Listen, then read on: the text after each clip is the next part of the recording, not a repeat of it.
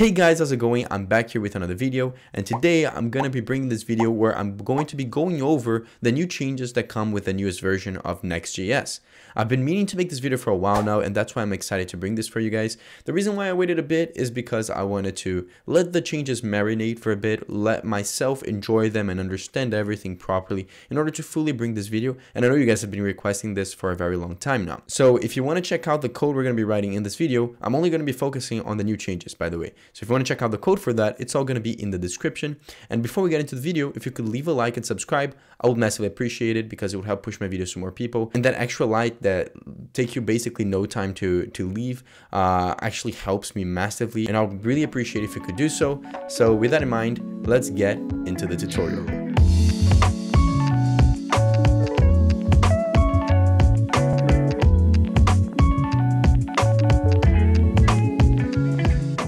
Okay everyone, so let's start with the video.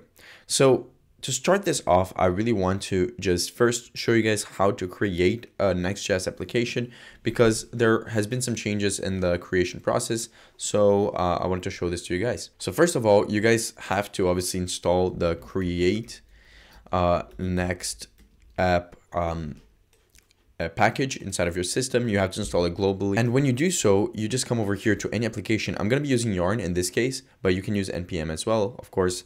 I'm going to just run yarn create next app, just like this. Then it will ask us to respond to some questions, and this is where some of the changes appears. First of all, it's going to say, what is your project name? So I'm going to put just a dot over here because I want to create this project inside of the current directory that I'm in. So I'll just press enter. Then it's going to ask us, first of all, do you want to use TypeScript for this project? I'll say yes, but I won't be focusing it on TypeScript at all. Would you like to use ESLint? I'm going to say yes. Tailwind CSS, let's say yes. And then it's going to ask us if you want to use the source directory for this project. So currently with Next.js, there's going to be a folder called the app folder. And this can either be inside of the source folder or just as its own thing. So I'm going to, by default, it says yes. So I will return yes. And it will then ask us if we want to use the app router. So there's two different types of routing that we can have in Next.js now. The app router is a recommended, as you can see over here, and by default it says yes. And I'm going to show you guys how to work with it. So I will press enter as well. Then would you like to customize your import alias? I'm going to say no. And it's going to start installing all of our Next.js stuff. So I'll wait for it to finalize, and I'll be back in a second. Actually, while it is installing, I'm going to talk a little bit about TurboPack, which is one of the first changes that I wanted to introduce in this video for Next.js 13. So what TurboPack is basically an alternative to Webpack. So Next.js 13 now it's using a new build tool, which is this one over here. It was built, this build tool, TurboPack, was completely built using Rust, as you can see, which, as you guys might know, it is a very powerful and fast language. And according to probably some research done by the Next.js team and probably some research done by the TurboPack team, this over here is 10 times faster than using Vite and 700 times faster than using Webpack. I personally haven't tested or try to benchmark these numbers, but I do believe them. You can see in the TurboPack website, it does show a comparison of like how Next.js 13 acts and how fast it is when using TurboPack compared to its other versions. So like for different things that you can do in your application, like a cold start, it is way faster than the previous versions of Next.js, including the current version of Vite. So it is a pretty good change if a Next.js application is built really fast and with a pretty efficient service like this one over here. So that was the first main change, but it's not something that developers will really notice unless they want to make a lot of customization into their project.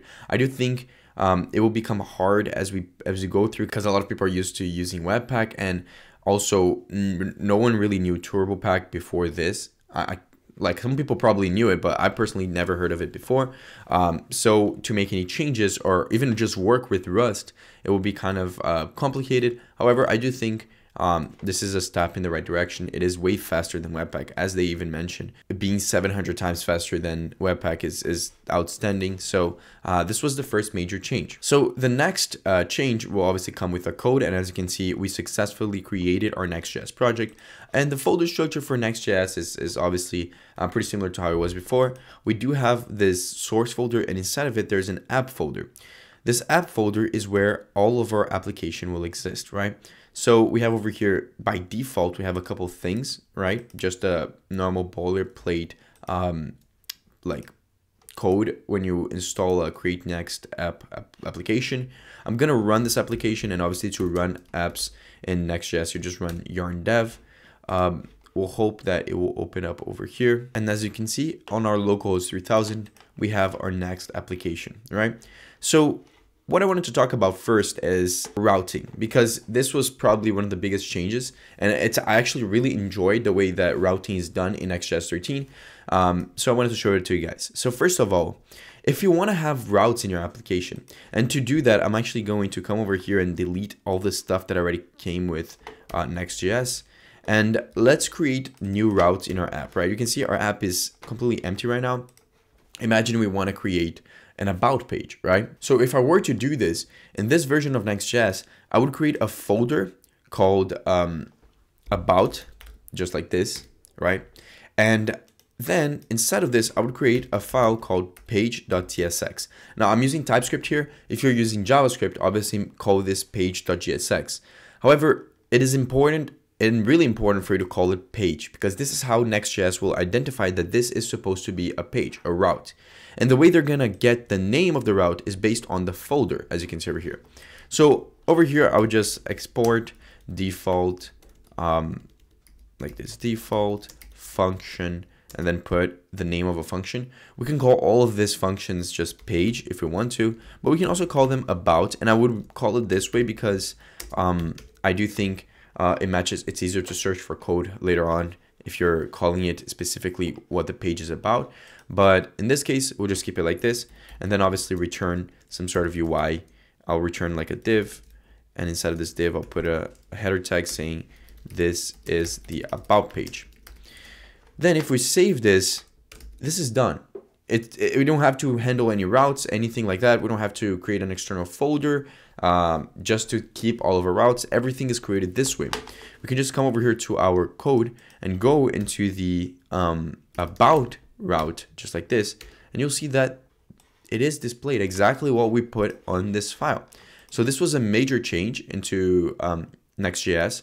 It's just a different way to approach this. We obviously with Next.js, even in the previous versions, we didn't use something like React Router DOM. There was already some built-in running system for it. However, it's just some changes that I think are pretty cool, especially because there's a lot more than you can do with this. Like if you wanted to create a nested route, right? So if I wanted to say, I want to build two different routes that are extensions of the about route, I would come over here and create a folder called, for example, imagine we want to have a website where it has an about page, but in that about page, it can either be about us or about someone else, right? I could create about us like this and about someone else, or I'll just say someone.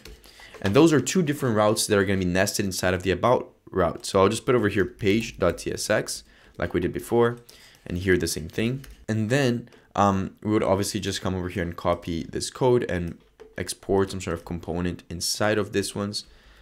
So I'll say this is about us page, no, about someone else page, and this one is the about us page. And we can change this to about us, and this one to about someone else. Now, just like that, we can come inside of our website, and if we will go to the /about/us, you'll see it will say this is the about us page. And if we went to /about/someone, you'll see that this is the someone else page. So it's that simple, no extra configurations. It's all done like this. So obviously, if we wanted to do something like use dynamic routes, like have some sort of params, all we'd have to do is inside of, like, for example, our about page, imagine we want to have an ID or something like that. I would create a folder called ID, just like this. And then inside of here, I would create, obviously, again, the page.tsx. and copy all of the code that we had before. But now let's call this about with params or with ID. So now we can get some ID from the params, right, from the URL. And to get those params, I'll just grab them from the props, just like this. And then we can come down here and say that this is the about page with ID equal to, and then we grab the params and say .id, because we have to, this will be an object and ID will be the variable that we're trying to get from our params. So I'll say something like this, and this is TypeScript, so we'll be complaining about this. So I'll just set the type to any for the purposes of this video. Then if we come over here and we try to go to the about page /5, you'll see that it will say this is the about page with ID 5. If we went to about /6, it would change to 6. So this is dynamically changing based on the URL. I do think it's screwed up with, no, it didn't. It still set us up. You see that although we have params for the about page, it doesn't mess up the other routes, the other nested routes that we also had inside of this application. We can still access the us route and the someone route. There is more to routing that changed as well, but I will introduce the other stuff later on in the video because it will correlate to what we're talking about in that part of the video. So now what I really want to talk about is a little bit about layouts, which is actually pretty cool.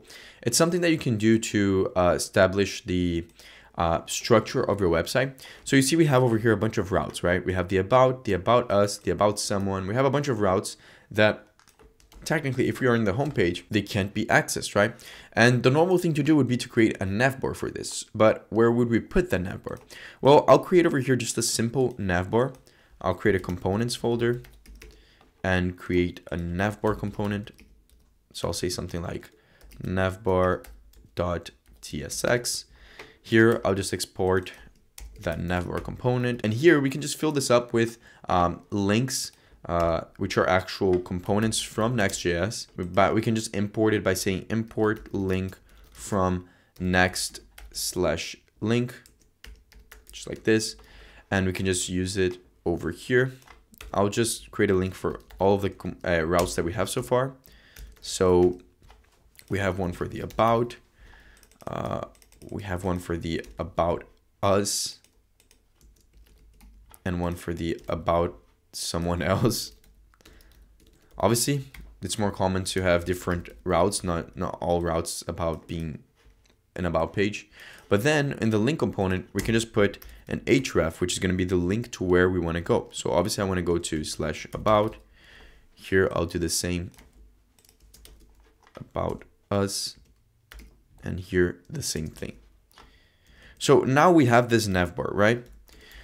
But how do we display this navbar inside of every single component? We want it to be above over here, no matter the route. We want to have access to this navbar in every single route in our routing system. So the way we do it is we come over here to our layout.tsx file, and here we have a lot of really cool information. So the root layout is a function which we can use to determine how we structure the actual HTML of our website. In the sense that over here in our body, we have the children, which is technically all of the routes that are being displayed, all of the components that are being displayed will exist inside of here. But if we want to put a navbar that is rendered above all of the other routes, so it's always in the website no matter what, we can just put it over here, just like this. And you'll see that no matter what, this navbar is appearing. And if I click on this, it will keep changing the routes, as you can see, right? I didn't put actually one for the home page. I'll do that really quickly right now by just saying home and doing this. So it's really cool, right? And we can do a lot of stuff with this. We can actually also add a footer, right? I'll just add a text called footer, but you'll see that this will also appear at the bottom of the website, no matter which route you are in. So this is a really cool thing, the root layout, and there's more to this file specifically that I want to talk about, but I'll talk about later on in the video, especially the part related to metadata. And the reason why I want to keep that a little bit to the side for now is because one of the main changes with Next.js is the way you fetch data, and it's actually extremely important, and I really appreciate the changes that they made because I think it will make Next.js easier, simpler, and more efficient in the long run. So first of all, I assume you understand the distinction between a client component and a server component. Obviously, with Next.js as a whole, one of the main reasons why you would use Next.js is the fact that it allows us to have server-side rendering, which has a lot of benefits, which have been talked about endlessly in the past. The fact that with server-side rendering, you facilitate search engines to find your website, due to the fact that the bots and website crawlers that are trying to find keywords in your website, they're able to find what your website is about when you have server-side rendering. Because with client-side rendering, which is what normal Create React App, for example, does, is it has an empty HTML file, just a single HTML file, and when you enter the website, it will download all the JavaScript, and that JavaScript will put all of the keywords and information that your website is composed with inside of that HTML file. So by default, before you get into the website, there's nothing in the HTML file, which means that website bots, like search engine bots, won't see anything in the website, and that website won't rank higher in something like Google, right? So server-side rendering prevents that. And also, on top of that, because you don't have to download all of the JavaScript immediately when you enter the website, there's that extra efficiency in the beginning, right? So that's something really good about server components and server-side rendering as a whole. And now, by default, all of the components in Next.js are server components. This facilitates notation, in my opinion. With previous versions of Next.js, you had to use functions like get static props and get server-side props, but we don't have to anymore. And that's something that I know of people in the past, when I made videos about Next.js, always complained that they didn't really understand what was happening. So now the notation is completely different, and I think it's pretty well maintained now. It's pretty well self-explanatory now. So as an example over here, I'll create another route, and I'll create a route called list of posts. And this route will include, we're going to make an API request to an API which will give us information about posts, like posts on Instagram or on Facebook. So to do that, we'll come over here and say page.tsx, just like this. And again, export everything. Wait, let me just copy one of the pages and export the component. Let's call this list of posts, just like this. And let's add the list of posts to our navbar. So I'll just grab this, call it probably just posts, and change the route as well. So what we want is to make an API request to this API, which I'll leave the link in the description. It's a free API which just gives us like fake data so we can test inside of our projects. And the way we're going to do this is we actually can create a function up here called get, something like get posts data, just like this. And we'll make this function be asynchronous because obviously we're making a request using the fetch API. So we'll come over here and say const res to get a response from the API request. We'll say await fetch, and we'll put the link to the API inside of here. Like I said, I'm using this API called JSON placeholder typecode.com. I've used it in the previous videos. I think they're pretty good because it's pretty simple and easy to just test their endpoints. And I can get a list of a couple posts, which is pretty nice. But I'm going to get that response, and I'm going to return like this, return res.json.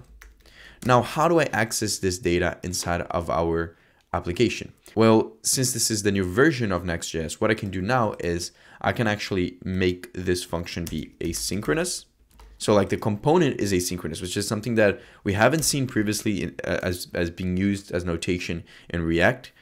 And over here, if I want to grab the list of posts, I'll just say posts equals to await get posts data, just like that. And we have access to this post. And obviously we can just loop through it because it will be a list. So I'm going to say map and then post.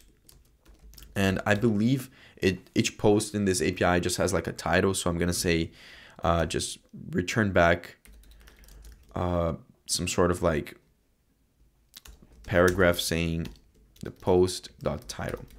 And this is TypeScript, so it will complain. I'll just say that this type of this is any and whatever. Let's check to see if this is working. I'll go to the posts, and you can see a list of posts is being displayed in our screen. So as you can see, we were able to fetch our data in a server component without having to use the previous notation that we had before. And this is great because we can actually fetch multiple data at once. Like I can actually create another function over here and try to get user data, right? So I'll say users data, and this API does have a users endpoint as well. So let's try to get both of them at once. The way we're going to do this is actually, I'm going to say promise. Actually, the notation to get two pieces of data at once is we'll first try to get the posts and then the users as an array like this, and then say promise.all. And over here, we'll have an array just like this. And we can put the functions over here to request the data in the order that we want to receive on the left. So we're fetching two different APIs or two different endpoints in the same server component, and receiving all the data in minimal amount of code, right? It's actually pretty clean the way it writes right now. So actually with this users, I don't want to display them. I'll just console log them so you guys can see that it's working. We'll see over here, we'll refresh. We still get the post data, which is good because it means that that request is working. And with the users, I'll just actually display them over here at the bottom. I'll just add a list. Actually, I'll just display their names like this. I'll have a div and I'll just loop through the users.map. I'll grab each individual user like this and then return over here again the p paragraph and display the user. Probably just get the name of each user. If we do that, and I also set the type to any, we should check over here to see if both requests were done. I think they were, because you can see at the bottom over here, I do get a couple names of people, and it is 10 users that are returned in the API. So it is working, right? We get the posts and we also get the users. Now, there's a lot more to this. So this being a server component, there's a lot of things that we can do and a lot of things that we can't do. I would say a server component would be mainly used for example, fetching the data, right? Just like we're doing over here, because you can't use some of the stuff that you can do with a client component. For example, over here, I can't put a button, right? I can put a button, obviously, but like I couldn't come over here, say click me, and put an on click over here, because this wouldn't be part of what a server component can do. This is like a browser, this is part of the browser API. So if I were to do something like this, you'll see event handlers cannot be passed to client component props, because over here, we're not inside of a server component, because over here we are inside of a server component, so not a client component. And there is a distinction between both of them. So you can't do something like this. Server components are meant to be run on the server, right? It's the whole purpose of it. So you can't have browser stuff in that, but you can work around this in the same way that this can't work in a server component. You can't also use stuff like use effect and use state or any client-side hook from React inside of this kind of components. It would just tell you the same error message. So you have to be able to understand the distinction between what are the purposes of a server component and a client component. And I'll show you guys also how to fetch data in a client component in a second. So one important thing to notice is that since this is a server component, and the way that they behave is the fact that when you fetch data like this, all of the data is being cached static. So this is almost like by default, we're using a get static props, which is one of the ways we would fetch data in the previous versions of Next.js. And with this, the data is all cached static, which means that it wouldn't be good for a use case such as one where the data is constantly changing. An example would be this API I found, which fetches data, random photos of dogs. So it constantly gets randomized, right? So you do need to, whenever you refresh this page or whenever you load this component, you want to fetch this data again. So this over here specifically is something that I would probably require this to be not static. So what I want to do over here is I want to create a new function, and let's say get dog data, just like this. And I'll put this API over here. And the difference is the way we actually structure this, because if I were to just put this over here, just like this, and were to also get the dog, so I would just put dog over here and put the get dog data function over here. If we were to do something like this, and we were to display the picture of the dog, so I'll put image, which by the way you work with images in Next.js, would come over here at the top and import the image component from next/image, just like this. And if we were to display this, we'd come over here, display the image component, and pass in some information. For example, the dog URL. If I check the actual API, you can see that it comes with a message, which, yeah, the message is the actual URL. So what I'm going to do is I'm going to come over here, say image, pass the source of this image, and the source will be the dog.message, just like this. If we were to display something like this, oh yeah, it's asking us for an alt. It's just for purposes of obviously accessibility. I'll just say dog, just like this. Save this. Then you'll see that over here, it is missing. Okay, it's missing the width and the height. Okay, yeah, it's just because the image component is kind of annoying sometimes. So I'll say 300 and the height is 300 as well. So let's check to see the API working. Oh yeah, this is actually something I forgot to tell you guys, which is actually really cool that it happened because it is important for you guys to understand. With Next.js, what you have to do when you have images that are from a different website, so like from an API, for example, you have to set up that it accepts that domain inside of your next.config.js file. So we have this object over here. I would put images, just like this. And then I would say domains, and this would here include an array of acceptable domains. So in our case, the domain we want to accept is images.dog.ceo, right? So I'd come over here and say images.dog.ceo, and I believe that this would work, as you can see. But it's a missing required components. Okay, it still worked, as you can see. So we do have to specify which domains are we accepting. It's for security reasons, obviously. We don't want to be accepting stuff from other domains without actually specify which ones we trust. But in this case, we do trust this API, and we do have to configure it this way. So we over here have this picture, right? And it's working perfectly. But what we want is to, whenever we refresh the page, to change the picture, because this API returns a different picture every time you fetch its data. But since by default, the fetching is static, you see it is caching the data and it's just showing the same image. But if I want to change this image, so request this every time the component or the page is reloaded, we have to come over here, and at the top where we make the get dog data, we add this object called obviously the cache. We set the cache to be equal to no store, and this will allow us to refresh the page and make the API request again every time we refresh the page, which is perfect for us. Now there's even more that we can do with this. For example, revalidation. You can come over here and set a property called next, which is obviously just existent in Next.js. And this property, we can put a revalidate value.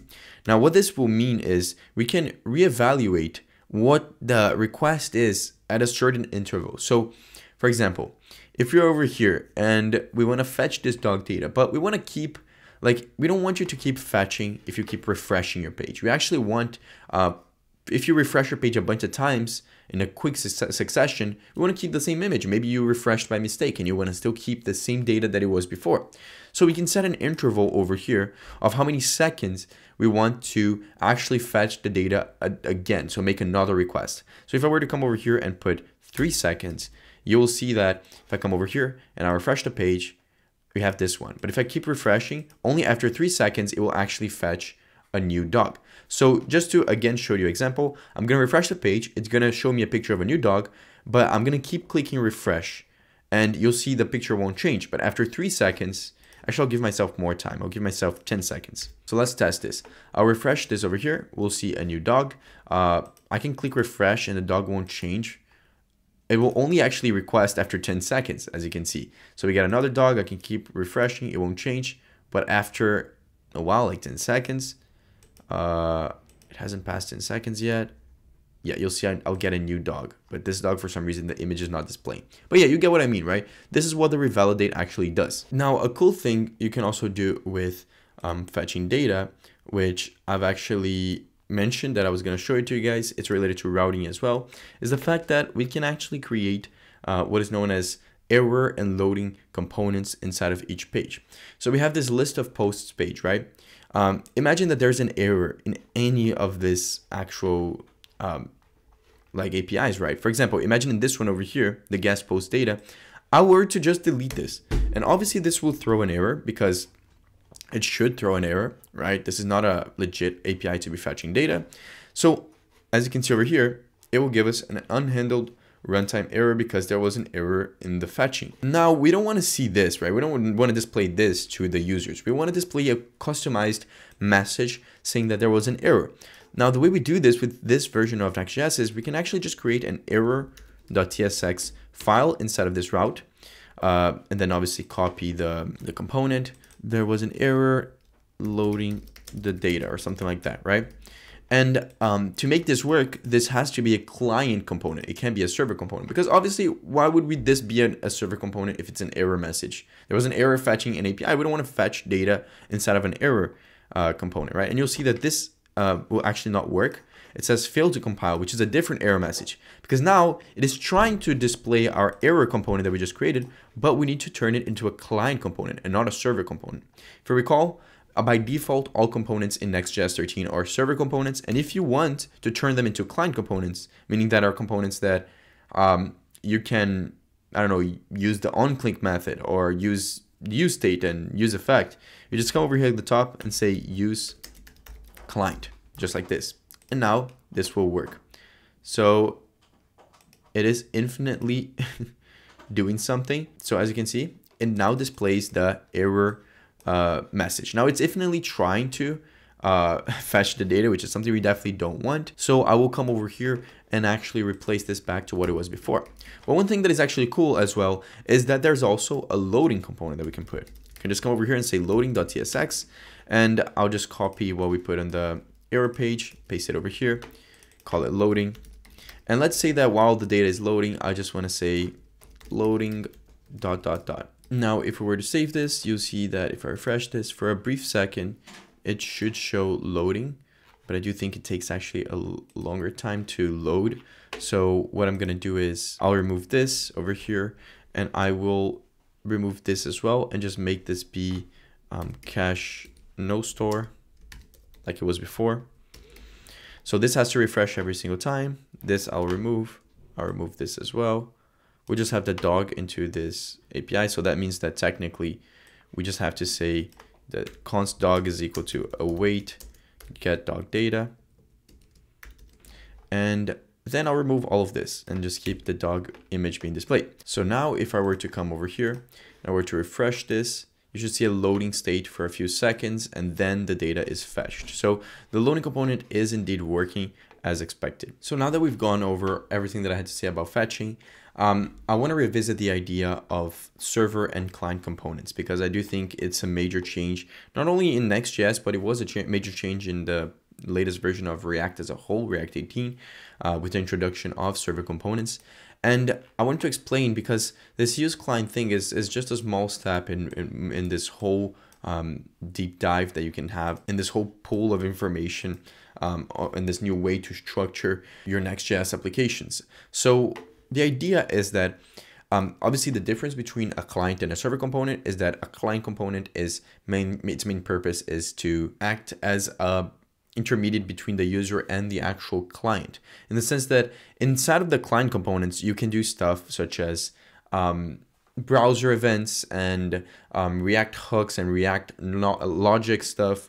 Whilst on the server components, it allows you to render your components, your React components in the server, which further decreases the amount of JavaScript that you have to send to the client and load in the client. So it's just that both of them have different purposes, and just the way that React was before, where all components were completely rendered in the client, it made it such that you can be as efficient as possible by dividing your components into server and client components. Now there's some rules that you have to follow if you're going to use a server or a client component in Next.js. So like I said, there are a couple rules that you have to follow when dealing with server and client components. First one is you can't import a server component into a client component. So that's straight up a rule that you have to follow, but you can pass a server component as a prop or a children to a client component. So in order to know when to use each of them, I would say this is a pretty good overview. Like, you would use your client components when you want to use React hooks, when you want to use browser API stuff like event listeners and stuff like that, which is a lot. Whenever you're using a custom hook, or depending on like the lifecycle methods of your React application. And you want to use a server component whenever you're passing sensitive information, such as like API keys and stuff, or when you're making like API requests, such as that. And when you need to access backend resources directly, which again relates to everything I mentioned about fetching data. And when there are large dependencies, because again, remember, you don't want to just make all your components server, because I don't even think you could build a website directly like that unless it's just displaying data and not having any interactivity. And you have to know that there are benefits of using client components as well. It's not just server components are the best thing in the world. They are going to help with NextJS applications and React as a whole. And I think they're going to stay here for a very long time, but it is important to understand when and where to use them. So this is basically it. There were new changes that I didn't talk about, but because I think this ones over here are the main ones, I am going to make a video on SEO, like how SEO changed in NextJS 13, probably this week. So I'll be talking about the metadata API, a lot of those stuff. If you want to check that out, I'll probably link that video when I post it to this video. But this is basically it for the video. I'm really enjoying NextJS so far. I know it took me a while to make this video, but it's just because I was really trying to internalize everything and learn everything at my own pace. Also, you guys know I had a lot of work this semester, graduating and finishing my studies, and I'm happy to be making NextJS content because I will be releasing a NextJS course for beginners, like straight up. I'm not assuming you know React. I'm not assuming you know anything. It is a full-on NextJS course that I will be teaching to you guys. So stay tuned for that. It will be my first paid course that I've ever made, other than the ones I've had on other platforms, but it will be fully mine. So it won't take away any time from the videos I'm making currently. It's just on top of that. And I'm really excited to do that. So thank you for watching the video. If you enjoyed it, please leave a like down below and comment what you want to see next. Subscribe because I'm posting twice a week and I'll be massively appreciated. And yeah, that's basically it. Really hope you guys enjoyed it, and I see you guys next time.